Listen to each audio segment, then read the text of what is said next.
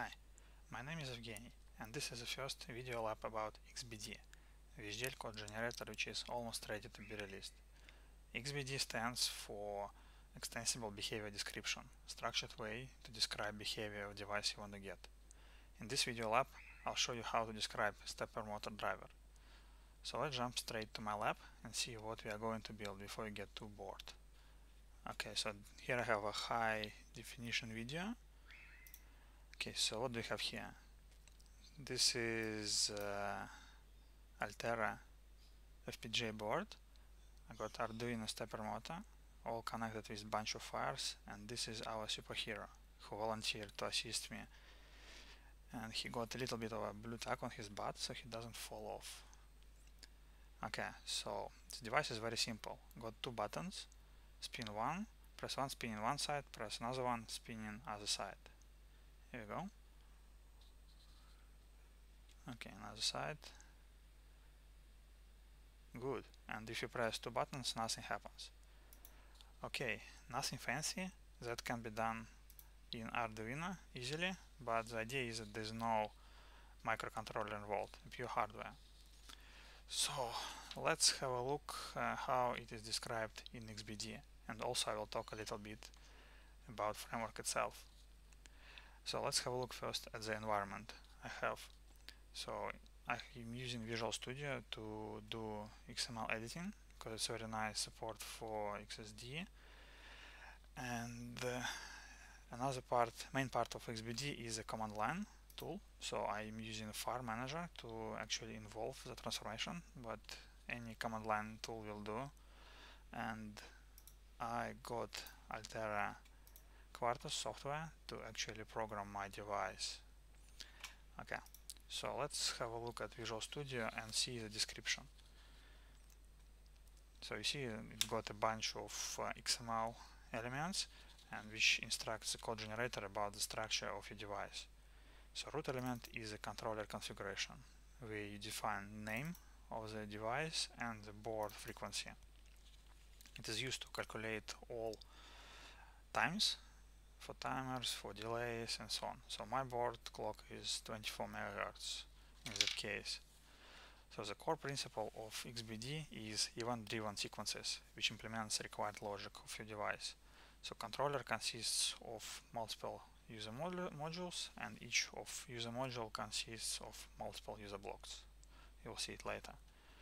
So everything starts with the event. In this case, I have two events.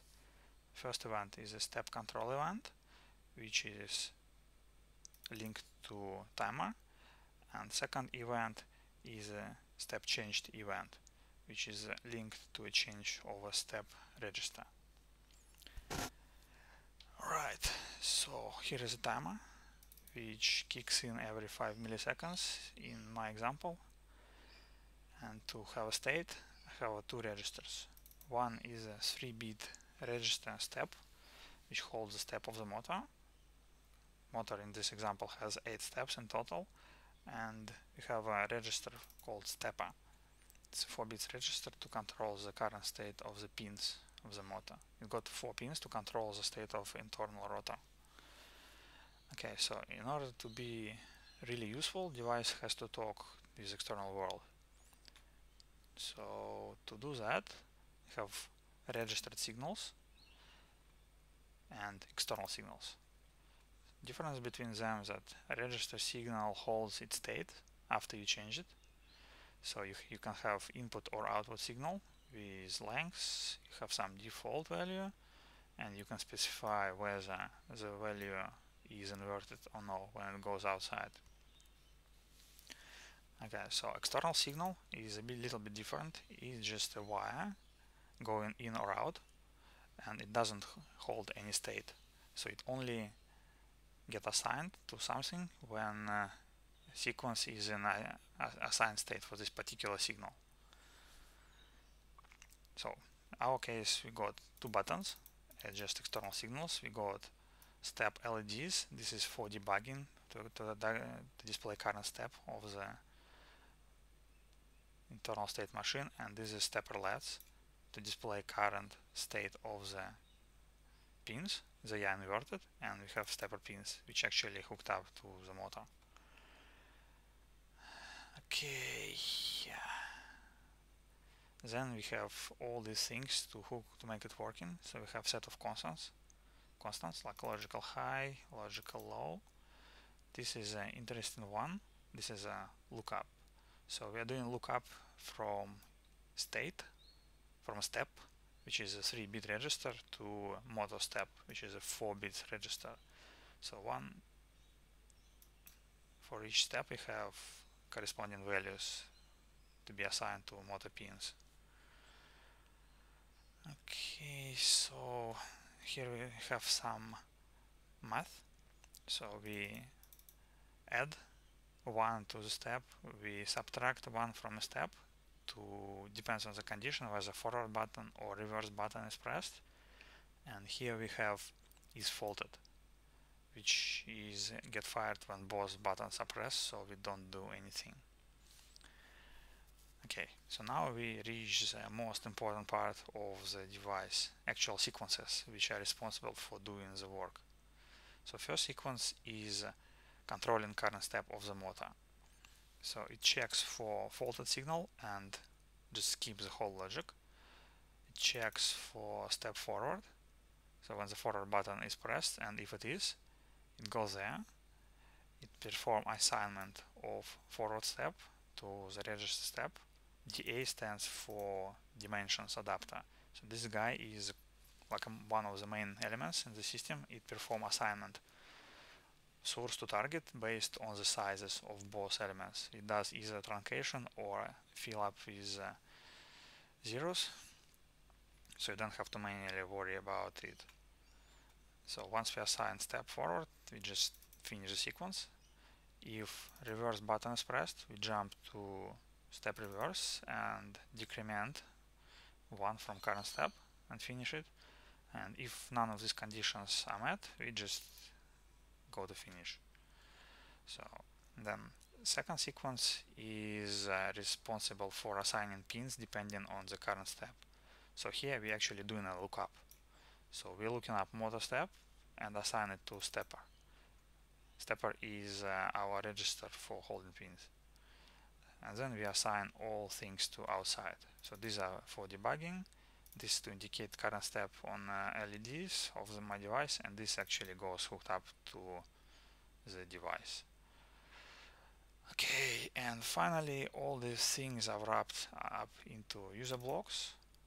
So here we define which event triggers which sequence. So step control event, which is timer event, cause step control sequence to start working, and the step change event, which is triggered to change in a step register, trigger step change sequence. Alright, now let's see this all in action. So once we wrote this XML file, we need to translate it into VHDL code. So this is a command line tool used. Okay, just call this, and a bunch of pipeline steps when transformation happens. See them all. There is some debug information which you wouldn't see on a release. Here we go. So it's all done. It's 100% finished, and this is the size of the file you get out of it. Then we go to Quartos and we can see the actual code. So this is a root entity with buttons, with LEDs, with pins and so on. So you can see some debug information, some diagnostics which will help you to check what was the source, what size, values and so on. Bunch of signals. So there is actual processing, some processes, checking for clock, assigning and so on. So if you are interested, you can have a look at this, but it's nothing really fancy there. Just very accurately combining all the steps and so on. So once we compile that, it all gets programmed and you will get StepperMotor. Okay, and then there are some stats.